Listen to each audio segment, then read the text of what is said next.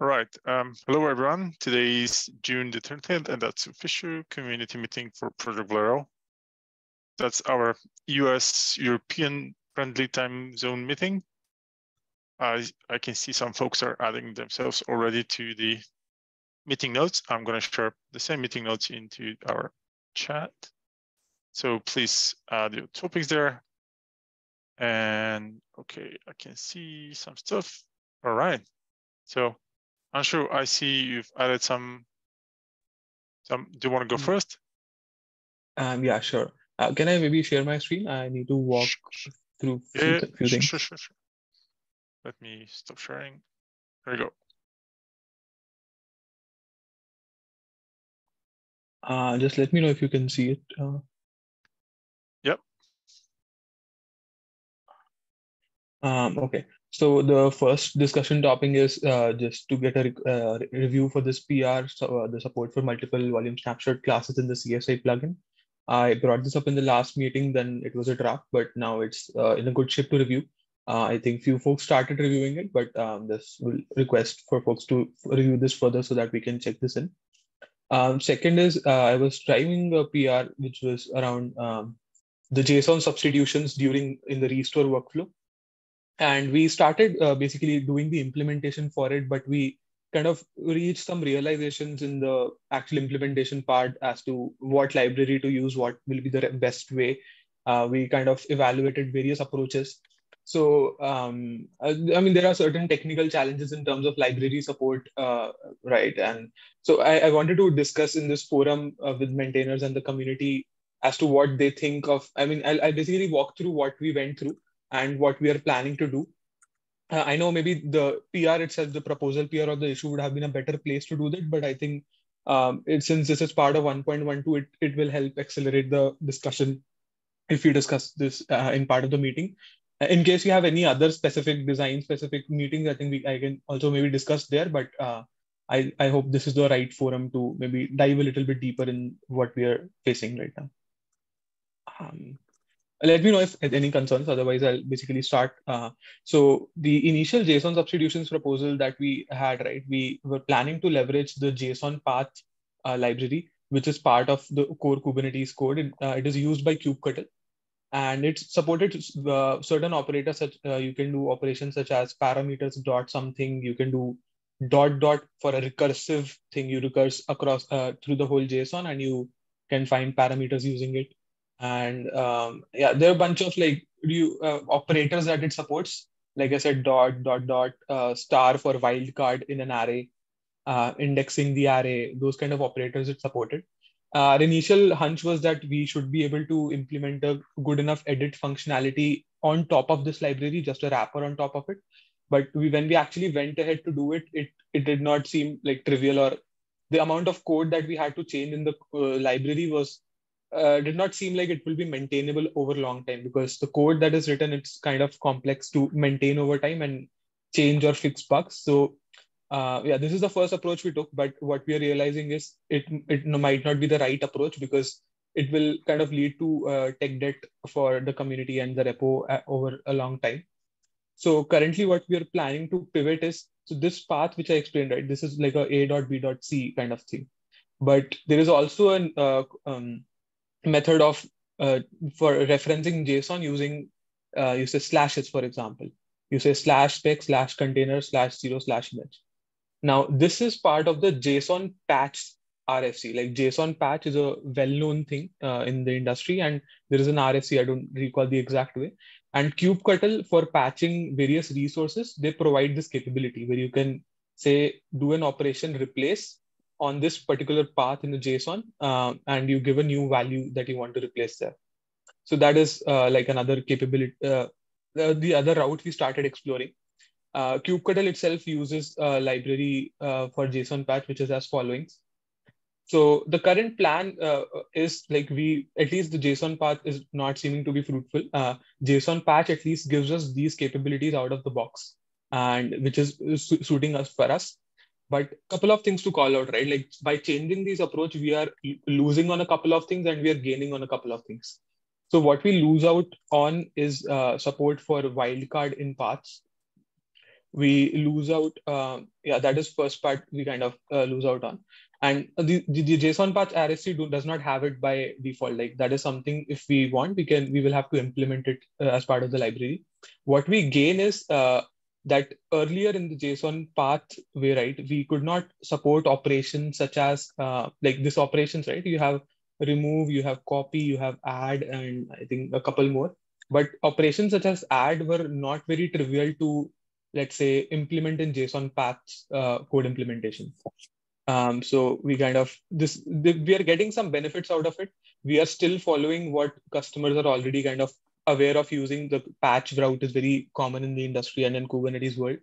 But we lose out on wildcards. And in addition, there was another thing that we had proposed was around providing a current value regex. So the plan was that when we go to this path, we say if the value at this path is X, only then change it to Y. Now, the issue is that even in this library, to achieve that kind of regex thing, we will kind of end up needing to do a little bit of changes in the library itself. So that is like a gap, like a gap which is there in both, where we have a regex support in some sense, which we'll have to add. So what I'm looking from the community is firstly, are you folks okay with JSON patch to JSON patch? We personally felt it is solving pretty much the same purpose and it's not like a very negative thing. Second is the prioritization, like the need for wildcards in paths. We feel that for most customers, they can still kind of stitch up this path, and wildcard is a delight, but probably not something which is a blocker. Right. Third is regex, regex for current value. This is something which we think we should probably support, but to support, we will kind of have to fork the JSON patch library to some extent. So yeah, I mean, any thoughts, initial thoughts, questions, or maybe some folks do not have the context. I can maybe walk through a little bit back, but if there are maintainers on the call who are perhaps familiar with this thing, maybe your suggestions would be very helpful here.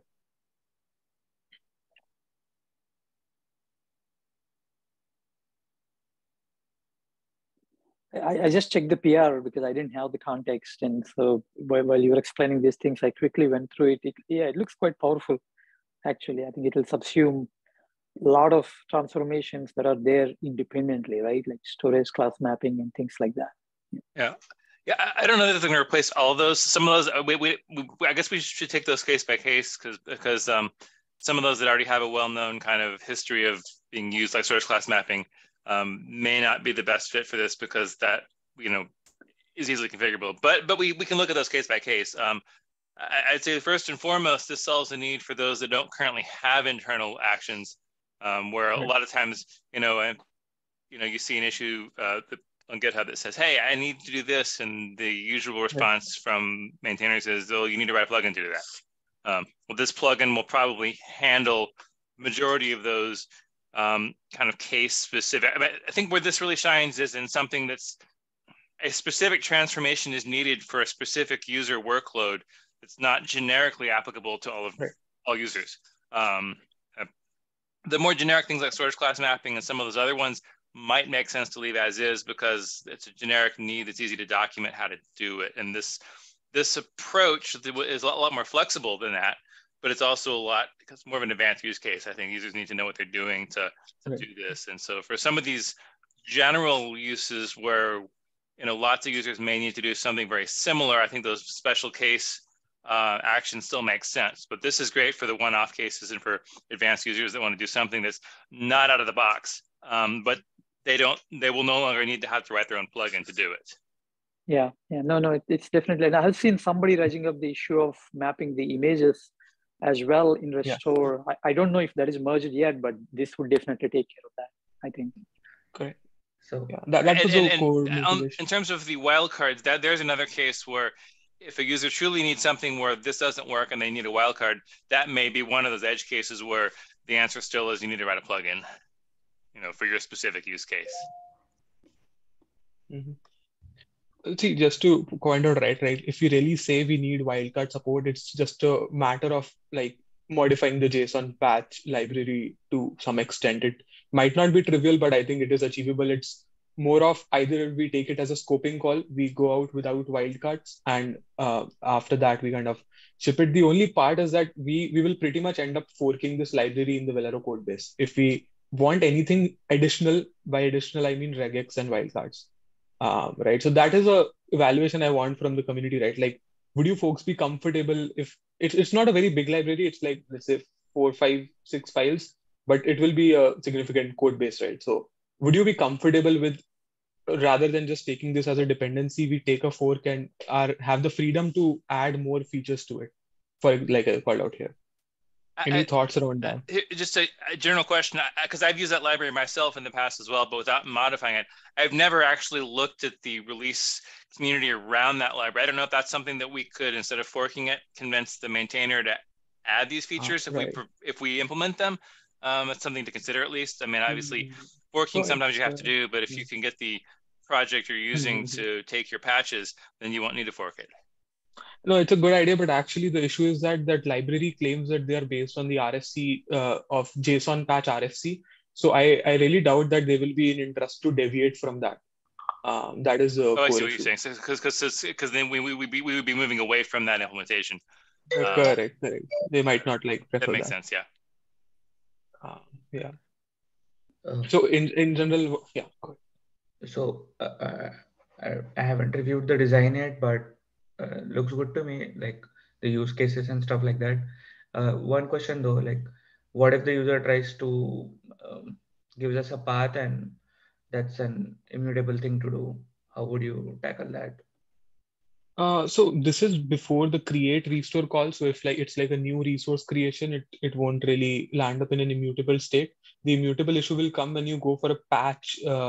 Like you have skip and patch policies in Velero, right? So in skip, it's not really an issue, but in patch, I think that's like a user enforced issue. Right. This is not a Kubernetes patch. This is patching the JSON. So this is no different than what we do in plugins already, except we're just taking, the input is like the actual JSON and backup. Yeah, cool. Okay. Right. So I think this is, I mean, I'm assuming, and again, I haven't looked at this in detail recently, but I'm guessing all this is going to happen within the execute function in the plugin. So the input is still the resource, and then the output is the modified resource. Correct. Yeah. Just before the create call, we are planning to do this. So that's right. And so this is not in a plugin. This is actually in the restore logic itself. Is that right? Correct. Yeah. That was approved, discussed in the community meetings, and that's right. Sorry, I remember that. I forgot about that change. But we have this unstructured object that that we're modifying here, and then we do the create call. So the effect is identical to doing it in a plugin, but we're not actually doing it in a plugin. Yeah, that's what I was trying to come to. If that is getting executed in this way, then we could always have that was the whole purpose of restore item action plugins, right? So I mean, this is essentially doing some of the same things as restore item action plugin, but in a different way. Plugin framework, right? This is an alternative to the plugin framework. Yeah, exactly. So Shubha, I would expect this might be able to replace some plugins, but certainly not all plugins. Yeah, I get that, but if RIA is able to solve your use cases, then I would ask, do we really need this? I think there is consensus mostly around this. I mean, I'm trying to defer discussing if it's if we want it or not. I think it's already part of the milestone. We debated on this earlier as well. Customers have their own CRDs, which you can't you can't expect every customer to go and write their own plugin. If this is solving it in a generic way for everyone, I think. So it may be that I think another way of asking a similar question to what you're asking, which again we discussed previously, but I'd forgotten about that, is that this entire thing could be implemented as a plugin rather than in the restore logic. And then you'd have a plugin that took in this JSON patch stuff. A general RI native plugin as well, right? Right. But in terms of the value to an end user, And that's kind of unrelated to whether we implement this as a plugin or in the restore logic directly. The value to the end user is if you have a one-off change, oh, I need to strip this field or modify this field in this one object, but I'm an end user, I'm not developing a product based on Velero.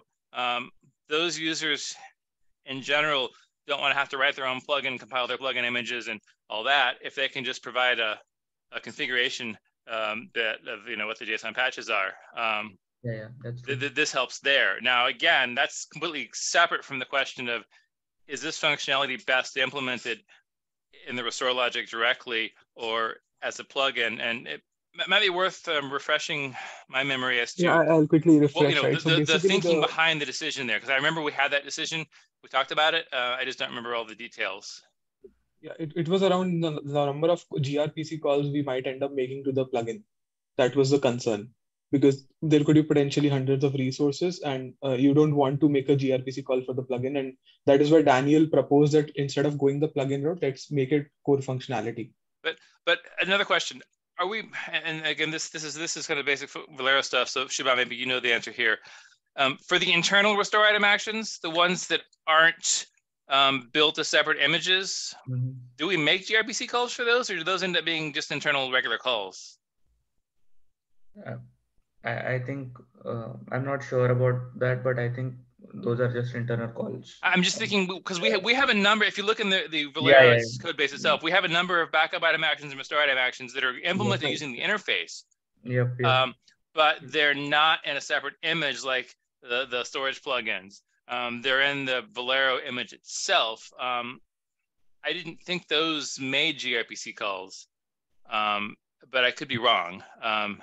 I guess the point is, if the only reason to avoid it is a gRPC call, is it possible to write this as an internal restore item action that doesn't make gRPC calls? I guess we need to confirm that first, whether our understanding is correct, because I'm just thinking if it uses the restore item action workflow because it implements the interface, but it's still an internal call. When Velero server registers all those internal restore item actions at server startup, I guess the question is, if those don't go through gRPC, then we could write this as a restore item action that takes the same inputs just like it is now, so that the restore code flow and the workflow is unchanged, but we still avoid the gRPC calls. I know making it an external plugin that's a separate image would involve that gRPC overhead. Definitely. And regarding the RIAs for CRDs, that's the whole point of the plugin framework. And I mean, definitely use RIAs and BIAs for CRD changes. Yeah. I mean, I think we do want to have people write plugins if they have functionality that requires it. The whole point of the framework. Yeah.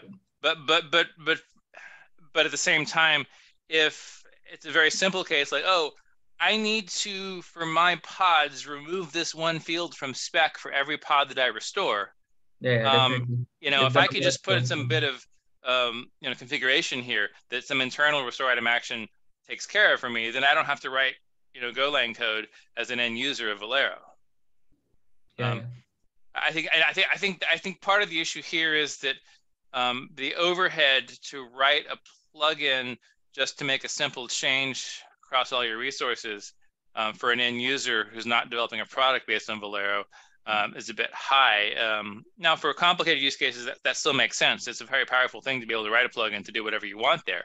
But at the same time, if we're handling some of these more generic cases, or not generic, but simple cases, so when a user has something that only matters to their cluster, but it's a simple transformation, this implementation will let them do that without having to write their own plugin.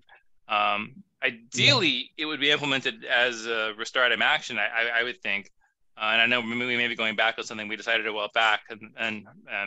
But if we can avoid the gRPC call, at least, I think it makes sense.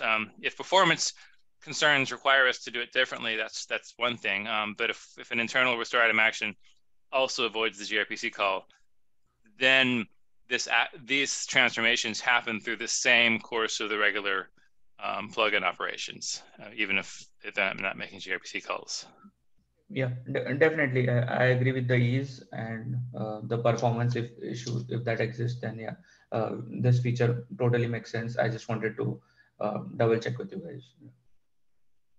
Yeah, fair enough. I think that we can quickly circle on. I mean, the top level implementation, wherever we put it, I think we can just port it into an RIA or in the core Yeah, flow. I yeah, think Yeah, that's yeah, not a yeah, big yeah. I mean, I think the development. bulk of the Yeah, work here is going to be the same either way. It's a question of how we yeah, integrate it in, and I just yeah. think I would like to revisit the question: if doing it as Sure, sure. an internal RIA doesn't involve the gRPC, then let's do it that way. That would be my Fair point. and No, I may fair be point. missing something. Maybe Daniel has some other reasons for suggesting this. I just don't remember. I remember the conversation. I just don't remember all the details. No, fair point, Scott. I think we can quickly revisit this part of it. I think, and wherever it makes sense, we can put it. No worries about that part. The current why I brought it up today was around this library support, and are you okay with putting a little bit more code so that we're able to have that extensibility?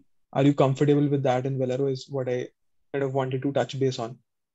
Any thoughts on that point? I would I guess one thing I would say is that if we're talking about doing things that are outside of the JSON patch RFC, I Right. wonder if instead of just forking and hacking that, would it make sense to create our own API that's built on top of JSON patch? So in other words, we do JSON patch plus some things.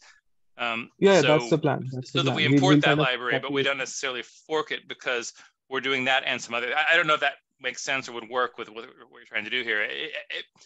It doesn't bother me so much to fork a library to enhance it if we need to, in one sense. But if we're forking the library to make it no longer implement what the library claims to implement, that seems like the wrong way of doing that, I So it would guess. implement whatever it implements so far, but whatever additional functionality we need, that is just a cherry on top, right? That's, for example, I just want to see what is the value at this place. I just want to function for that. The current library won't have a public function to do that specific thing. I just want to see what is the value here, do a Yeah. regex match, and then call JSON patch.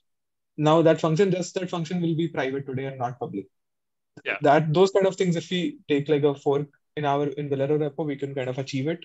Yeah. It's like small changes. Those are things which you can't achieve by just putting a wrapper on top of it. You Right. kind of And those are, potentially need to. and I think at the same time, it might be worth at least, putting an issue in upstream to see, are these the kinds of changes that would be accepted as patches or not, if they enhance functionality in ways that doesn't, contradict the RFC they're trying to implement. Got it. That is part one, and like this is one requirement, and second is the wildcards thing, which is definitely not a part of the RFC. Right. That is yeah, different issue. So okay. I mean, I have this a couple thing of quick points. Yeah. Go ahead. Sorry, I'll let you finish. Yeah. No, nothing. I was just summarizing this part. I'll revisit, and for this, I think I still need more inputs on, like if it's. I'll maybe start with the fork, or maybe start with the library, and we can take it from there. Yeah, just wanted to feel the pulse of the community and let you folks know what I'm planning to do, so that it doesn't come really as a surprise. What we're doing. Yeah, go ahead. Okay. So as part of this, I'm guessing the Velero command will be enhanced to pass in this information, or there's not in the plans. Are you saying the Velero? Yeah. So we already decided that this will. So similar to how resource policies came as a config map reference in the Velero CR, we kind of got approval for passing this as a config map reference in the backup CR. I have a reference here. Let's see. Okay, so Velero restore create right. command. So Velero restore create command won't have any option for this. Okay. It will from here. Okay. So this is in the restore CR, not the backup CR, right? Restore CR. Yeah. Sorry, restore CR. This is similar to how resource policies was done. Yeah. Okay. This is but if somebody's creating a restore using Velero command, right? Velero restore create, do they have an option of passing this config map? Okay. Yes, they will. They will. Okay. And is this targeted at 1.12? Yep, correct. It is, the issue is tagged for 1.12. 1.12. Okay.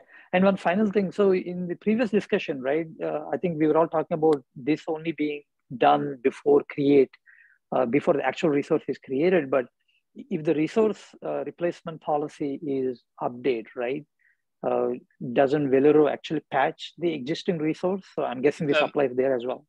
That's true, but that's, to me, that's kind of separate, kind of out of scope of this. I mean, this is just another way to modify resource on restore. Any other plugin can do the same thing. So the concern about Velero, patching on restore, anytime you restore something that's already there and we patch it, if you try to modify an immutable object or an immutable field, fail. That's not the fault of the plugin. That's just the way Kubernetes works, and we'll get an appropriate warning if that happens. But that's not this patch. That'll still just be the same patch we normally do in the regular restore workflow.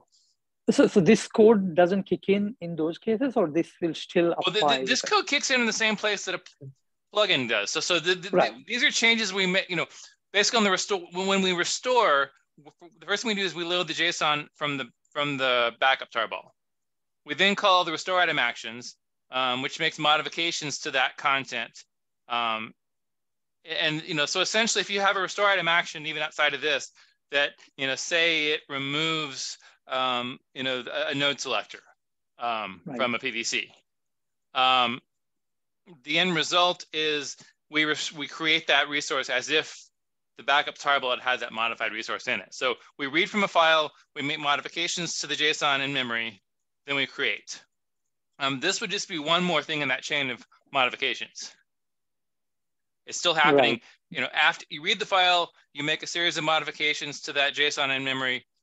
This is one in that chain, and then we do a create. If the thing already exists and the existing resource policy is set to patch or update, sorry, then we patch it. If that patch fails because it tries to modify something that's immutable, then we then we get a failure warning. I forget which one it is right now. In fact, I guess we're in the process of adding another option to that resource policy to recreate, so that if the patch fails, this new resource policy, which again, Shubham, we're targeting this for 112, right? It's in 112, and there is a draft PR for recreate option. Okay, so if recreate is set, then if the patch fails because it tries to modify an immutable field, then we delete the resource in the cluster and recreate it based on the restore. But again, all of that is kind of separate. This is just the way I look at this is, and this is true whether or not we actually implement it as a restore item action or in the restore workflow. This functions as yet another thing that modifies the content before we restore it, just like the rest of the plugins. Right, understood. Yeah, and in fact, this nicely segues into what I wanted to talk about, discussion topics. I did put replace option, but we can talk about it at that time. Yeah, okay. Yeah. Okay. Any questions for me? Scott ended up answering any other questions you had. You were asking. No, I'm good. Yeah, this looks pretty good and pretty powerful, and especially for people who are building products on top of Velero, right? The end user, it may be a little bit tricky for them to really provide all this information, but if the other products, like for example, Cloud Casa, make it easy for people to provide that information and behind the scenes create this config map, I think this will be really powerful. Yeah, thanks for doing it. Definitely. Great. Thanks, Anshul, for putting this together. Yeah, no problem. So I think just to close this, I think maybe Shubham or Scott, if you folks can maybe help. I have gone through the plugin invocation code, but I am also not very sure if it's gRPC or internal plugins. Yeah. If you folks could maybe help with that would be great. Sure, yeah, second, look into it, that's fine. Yeah. Yeah, for this one, I don't see a hard no against maybe for doing a soft fork. I'll perhaps start with it and see what are the very minimal changes, or if I can maybe mix and match multiple packages to, let's say, just one package for just fetching details and one for editing. I'll play around with that, but for now, I don't see a strong opposition to, it's a small package, we can perhaps fork it as well. Yeah, that's what I conclude for now. Yeah, I still think that at the point where we think we need to fork it, we should probably also consider submitting those changes upstream to see if the maintainer will accept them as is, because then the fork might be a temporary fork. We'll fork it now, but by the time we release, maybe they have a new one out, then we can get rid of that. Just so that from a long-term point of view, we don't have to maintain that code. No, that makes sense. I'll do that. Take that. That's it from my end, folks. Thank you for your time. Stop sharing. Thank you. Okay, next one. Shubham, do you want to share or should I share? I'm good. I just have status update that I've been reviewing data more PRs for 112, and I had put up some bug fixes, and also would ask the community folks to review the updated deprecation policy PR that we have in place, so that we can go ahead with the proposal workflow. I'll link the PR. And Shubham, in terms of deprecation policy, I guess our primary concern with deprecation policy is once that gets approved, then we can go down the process of deprecating Restic, or were there other things as well that you were thinking of, or is Restic the main thing we're talking about deprecating at this point? Yeah, I think Restic and Copia, right? How would that play in the future? Right, exactly. So once we have this approved, then we actually have the ability to declare Restic deprecated, whether that's in 1.12 or 1.13, but at some future point, we can then deprecate Restic, and then we, by the policy, once we agree to this policy, we'll then know when this means we can remove that code from the code base. Yep.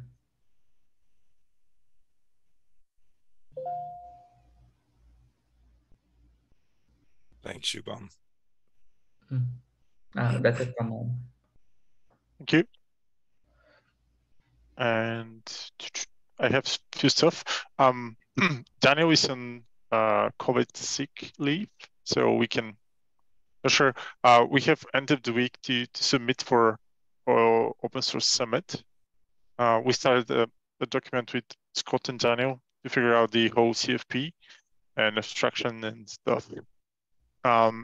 Anyone is going to apply for, because KubeCon China and KubeCon North America are ending up on 18th of June. So that's this Sunday, I think, for the CFP. So anyone gonna submit for North America, or as far as I get it, you're still not sure if you're gonna. I'm pretty sure on the Red Hat side that I'm not available for that.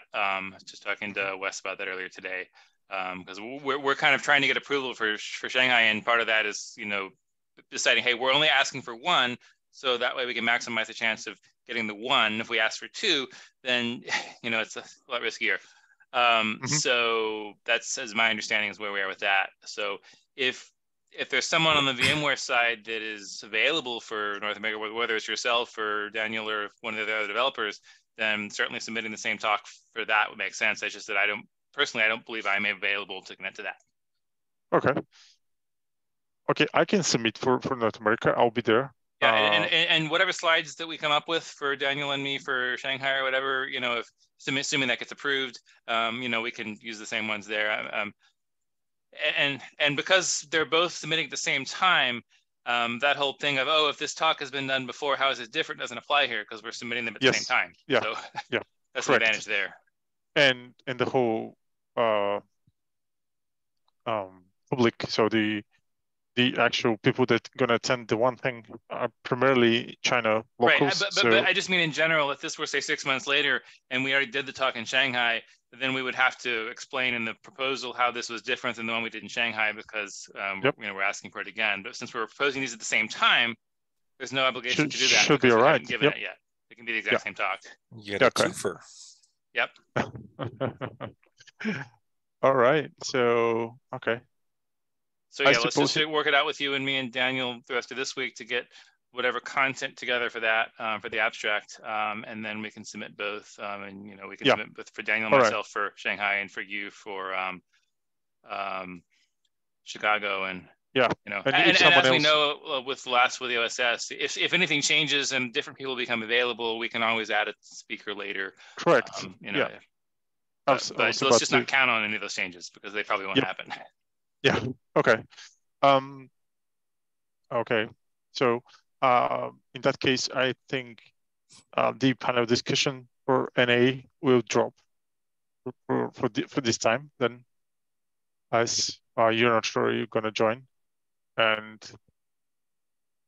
and unless there's enough people from other companies that are available other than Red Hat, for the panel discussion. So I guess that's the question here: is it who else is available besides you? We'll be available from Cloudcaster. Definitely, we are going both to will be there at Shanghai as well as in North America. Exact people haven't decided yet to Shanghai at the very least, but it's guaranteed that some people will be there from Cloudcasa. Sorry, but I missed that. Who's speaking? Sorry, this is Raghuram. Okay. Satya hasn't joined, I think. Yeah, sure. I'm going to forward you something that we used in the past to apply for a panel discussion. So if you think that kind of topic interested you, so we can join and do something.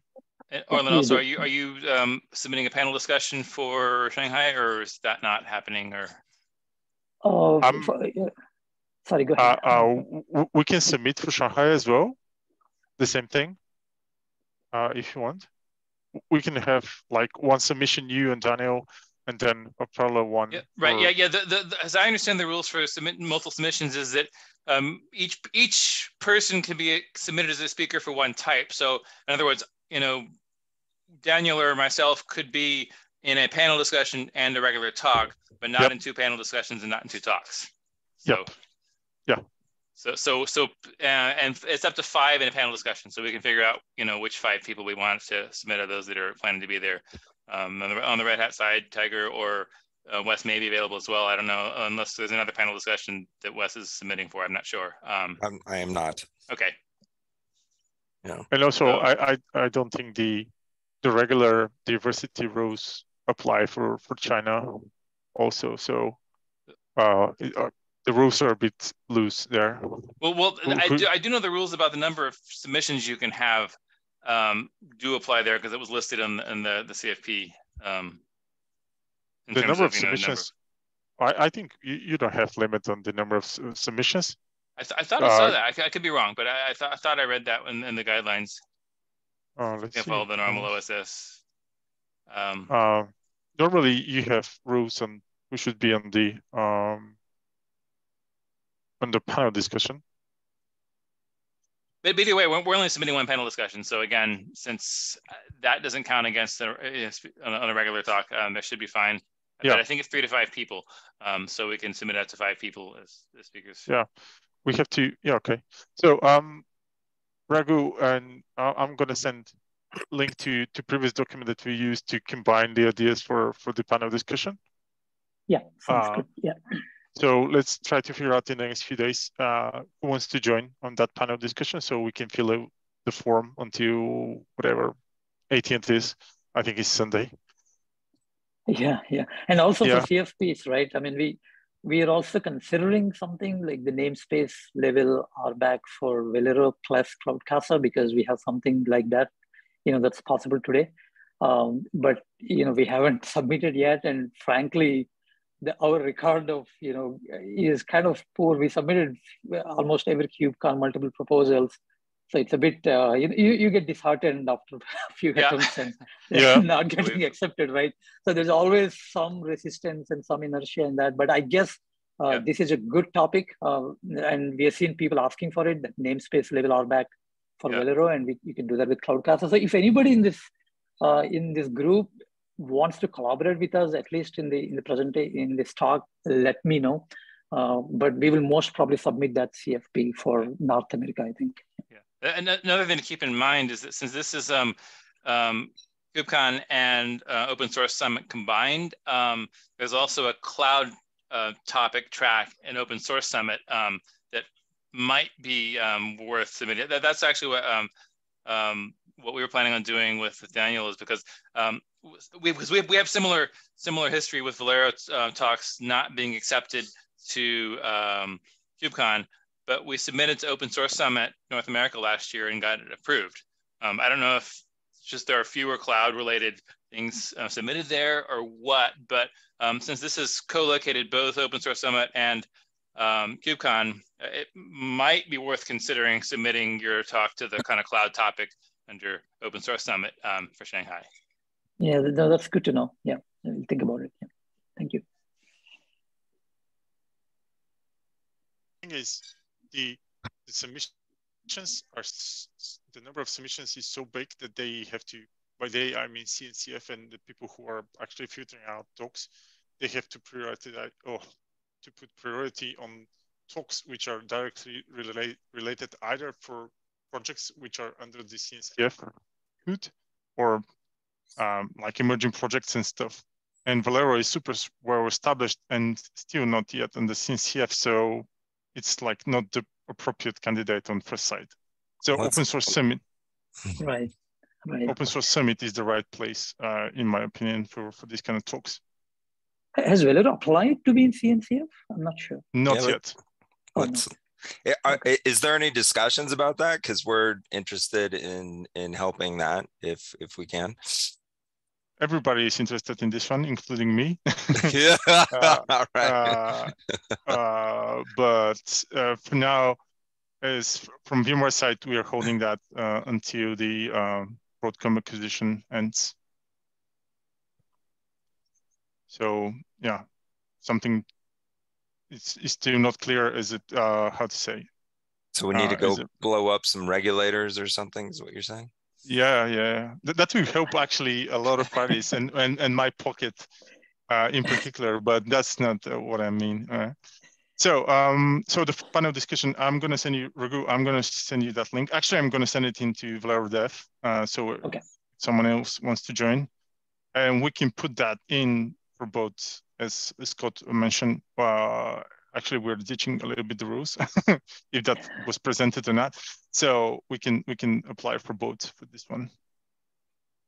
All right, so that kind of answers my question, who's joining. VMware is going to join Red Hat for Shanghai primarily. Anyone from Dell who's going to join Shanghai or Chicago? Do we have Dell people on the call? Or anyone from Microsoft? Yeah. Not for Shanghai, but North America, I'll maybe let you know in a month or so. Can you repeat that last one, please? I was saying not for Shanghai, definitely, but for North America, we are trying. Maybe I'll let you know in a few weeks if I have more clarity. But Anshul, do you think if we apply for the panel discussion, that you make your chances to get there, and you can use that for? It might. Let me check. I mean, that's a good idea. Let me check with my team. My idea is if we want to do a panel discussion, it doesn't make sense to be only VMware people or only Red Hat people or one company only. At least one per company that we represent in the community. So it can be an actual discussion, not a product pitching. That's the yeah. So I get it. Let me check with my team. If I have any update, I'll let you know. But for Shanghai, we're definitely not there. North America, let me see. Yeah. Thanks. Okay, so in that case, for Shanghai panel discussion, it will be something between VMware, Red Hat, and Cloud Casa. In that case, maybe Scott or Tiger or Daniel from VMware, and someone from Raghu from Cloud Casa. Okay. We have issues with ordering some swag for China, as the local people that are doing the swag are a little bit complicated to communicate with, but keep you posted with this one. Same thing will be achieved for Chicago whenever we have the budget open. So that's from my side. Anyone else planning to print and bring some swag for Chicago and Shanghai? And do you need anything from my side about this one?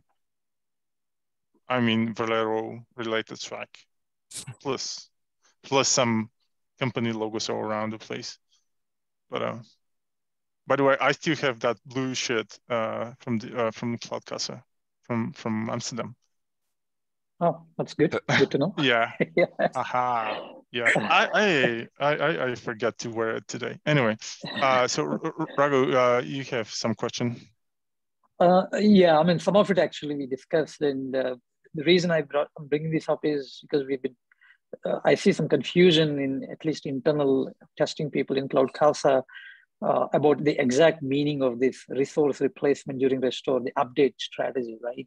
So it's kind of very clear when we're talking about resources such as config maps and secrets, for example, right? You just want to replace the data, but update the data. But when you're talking about things like PVCs and pods, it's not as clear. For example, I have a PVC currently attached to a pod that is running. What does it mean restoring that PVC with the replacement strategy as update? In my mind, it shouldn't apply, at least, because you don't want, users may expect that files of the PVC may be replaced, which is not the correct expectation. I mean, what we're replacing, I mean, when we say resource replacement, we're talking about the step in the restore where we actually create the resource. So we're talking about Kubernetes metadata pretty much exclusively here. And Shubham, remind me, I know when we talked about adding the original proposal had not just a top level policy, but also a kind of resource type specific override. And I know we didn't implement that in the first version for simplicity. I know when we talked about adding the replace, we wanted to bring that back because replace is something we may only want to do for certain resource types. Does the current plan for 1.12 include bringing that back from the original design as well, so that you could say, I want to update, not replace, but then, you know, say I want secrets to be replaced, but I want PVCs to be left as is, not unchanged? No, it's not part of the draft PR that we have up. It's the PR that Tiger put up. It is an like extension of the existing functionality with a recreate option. It kind of concerns me to have the notion of a replace policy across the board, because I think for some resource types that could be dangerous. Because if you delete something, you're not guaranteed that you can recreate it. I mean, I don't know that the timing works for this, but I'd be more comfortable having that policy available at the same time allowing, you know, resource type overrides. So you could say, you know, for this type, just leave it alone, and for this type, replace it, and for this type, that would be in addition to, not instead of the. Maybe we can use this feature in conjunction with resource policy feature. So right, but handy. Except resource policy is really just for PVCs, though, right? Yeah. So there was what I mean is that for the existing resource policy, right now what we have is the base level functionality, which is apply this policy to everything. Everything, yeah. And the original design proposal had us kind of a phase 2 enhancement, which would say also allow overrides, so that, you know, say your default policy that you set in the existing resource policy is update, but maybe you set pods or PVCs or certain resource types, you know, none. So that for certain types we don't modify it at all, and then say for config maps and secrets, or whatever, we set it to replace. So that doesn't need to be part of this PR. I think that could be an enhancement follow-on PR that adds that functionality. Basically, the alternative that we had discussed in the design was existing resource policy config. Then underneath that you'll have a patch. Underneath that, included resources array list and stuff like that. So that would give you more granular control. I mean, we had 3 proposals. There was the simple one of just, you know, default across everything. We had that, you know, resource specific one, you know, where we can include, exclude, and then we had the hybrid where we took the default one as what we took for anything that didn't match below, and then we allowed the overrides.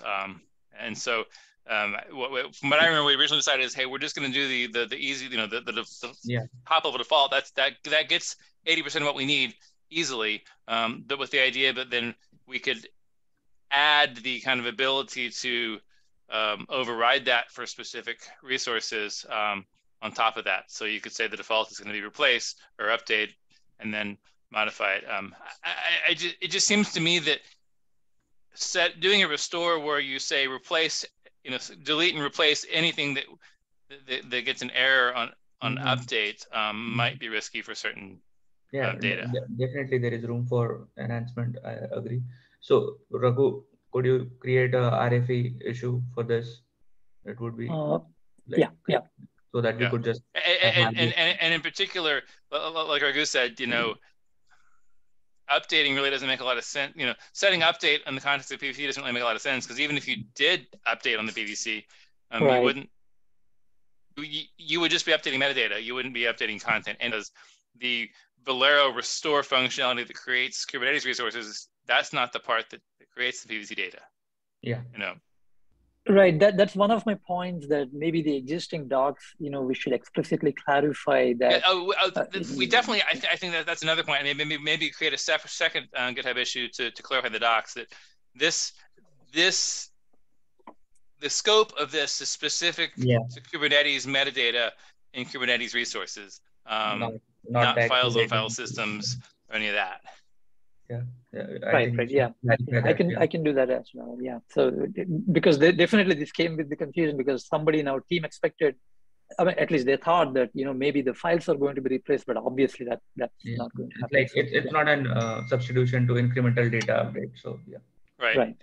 Yeah. Yeah. The only although here's the thing, this is the problem, because the delete and recreate might replace the files in some circumstances, depending on how you created that. But again, there's no guarantee there, because what's data mover doing? I think the only way to reliably update the file content is to actually delete that PVC before restore. That way you're guaranteed for data mover or Restic or whatever to start with a new PVC, copying the data through its usual method. Yep. That is true. I meant the documentation update for the existing update policy, because definitely in that case, you're not going to touch the files in the PVC. Yeah, so I'll submit an RFE for that. And third question, and probably the last question, is one about the implementation itself. So the doc says you compare the existing, this is again for the existing implementation, not for the new one. So you compare the resource with what is already present, and then you patch. So when you say compare, what are the things being compared? I haven't looked at the code. I can, but I believe we just do a get on the resource, and then we do a reflect. Or do we do it like it's a DB cool, or is that what we're doing, comparing the YAML? We use the reflect package to check for if there is a difference. So this goes through pretty much everything: status, annotation, labels, spec, everything. Yeah. So basically what we do is we do a get on the resource in the cluster. If it's not there, then we know it doesn't exist, and we just create it normally. If it exists, then we compare it, and if it's the same as what's already there, then we leave it alone. If it's different than what's already there, then the policy matters. If the policy is none, then we just log a warning saying, hey, it's different, but I'm not touching it. If it's update, then we do a patch. If the patch fails, then we warn, hey, the patch failed. We try to update the labels. We do have to have labels either way. Yeah, that's true. Right. Even if it hasn't changed, we still have to have the labels. Yeah. That's important, because that way this resource, even though it was already in the cluster, is valid and current as of the most recent restore. Right. The restore name is in the label. So when you say patch, the end result is effectively same as though you recreated the whole thing. Effectively. Every field is going to be updated, I think, right? That's whatever is missing or whatever is different. Well, we have that was different. Different and immutable, non-immutable. Well, no, because if it's immutable, then the patch fails. The patch just fails. Like if there are immutable fields that are different, then the patch fails, and then all we end up doing is we then attempt to update labels only. So, in other words, if there are 3 fields that have changed, and 1 is immutable and 2 are not, then the update policy gets none of those changed. Yeah. Because Velero doesn't really have any insight as to which of the fields are immutable. It just gets an error back saying you tried to modify an immutable field, it failed. So we don't update the item. And that's where the recreate policy comes into effect. Is that if the patch fails because of immutable fields or whatever, the next thing Velero is going to do is delete the item in the cluster and recreate it. Yeah, it's clear now. Thank you. But we won't delete it unless the patch fails. So for the normal case where the patch would have worked anyway, we don't delete and recreate. Right. But a general point, even for the new 1.12, the feature replace, right, is it's impossible to get create plus delete work in all cases. And I think if somebody is restoring, it's almost guaranteed that they should expect, in some cases, they'll end up with an inconsistent system. It's simply not possible to guarantee 100%. Yeah, and that's why I want us to implement that more selective feature so that users can be very deliberate about they only want to delete and recreate certain resources that they really care about because it's risky. Right. That makes sense. I think the workaround was create a different restore for those resources. Right. Yeah, with but then you have types but that doesn't work if. Well, no, I guess it would work. You would just have to do it includes excludes. You have to do a restore with like, although you end up with dependency issues there too. But these are all edge cases that we can deal with. No, worst case, you might end up doing one restore after another, right? One you do very selective replacement restore. Right. It's true.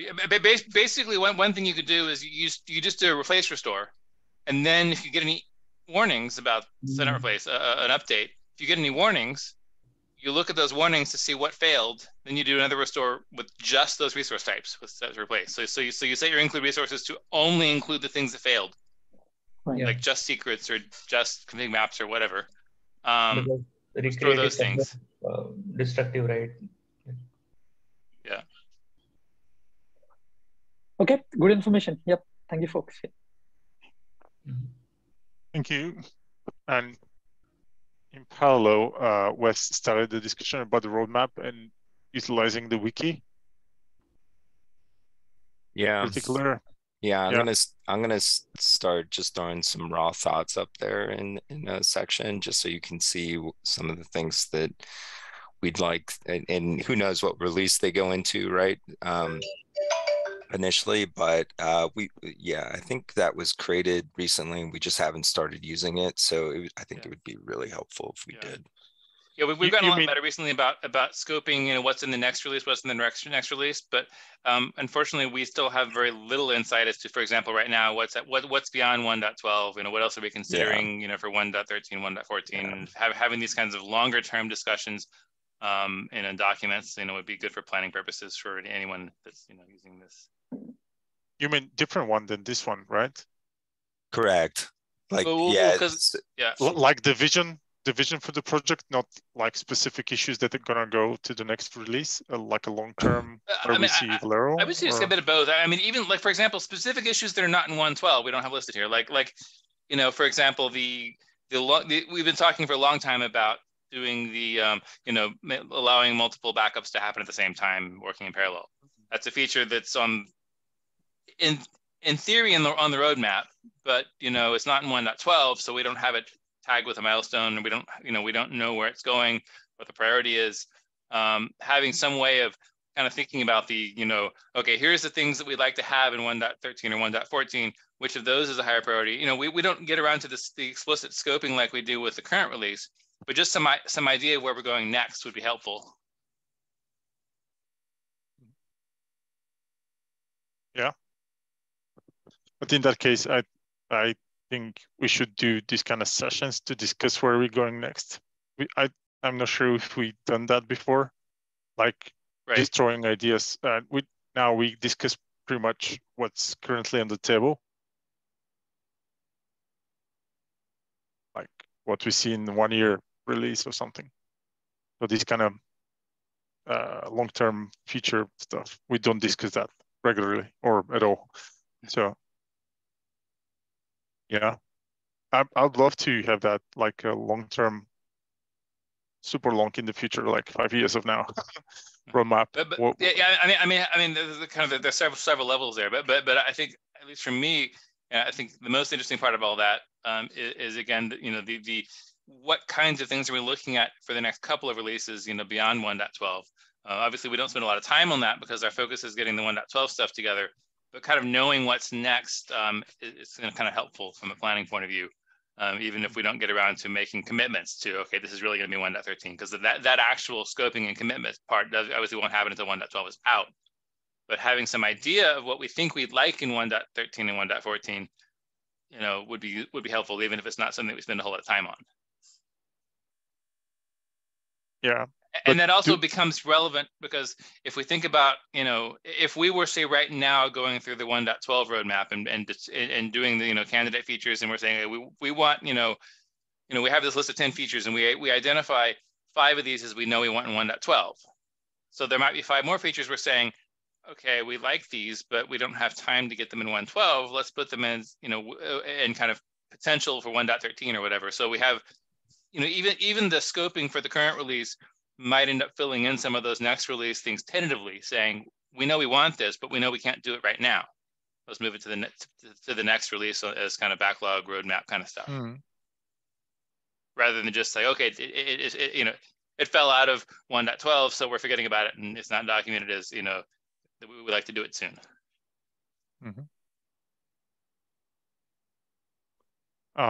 Just not sure if that wiki is the most useful tool. I mean, if there's a better place to do that, that's, I mean, who owns that thing? I mean, who is allowed to write stuff in there? How we verify that among the community? You could also do it with you could also do it by, because like, how we do the like 1.12 candidate, tags or whatever. Maybe we could create things like 1.13 candidate or midterm candidate or things like that, where we kind of categorize GitHub issues that way. That might work too. I don't know. Yeah. But I think at a high level, kind of Wes's point in mind is that we need some place to do this, some place to discuss this and document this. What that place is, we need to decide and kind of work towards having that. I'll try to bring that to I'll try to get Pradeep tomorrow and get his ideas. I think Wes, you tagged him, so he'll ping back. So yeah, maybe he has some good ideas how we can organize that thing. Because the whole effort is clear, but I'm just not sure how we should organize it in the most appropriate way. Okay. Sure. Anyone wants to add something to that topic? Any ideas?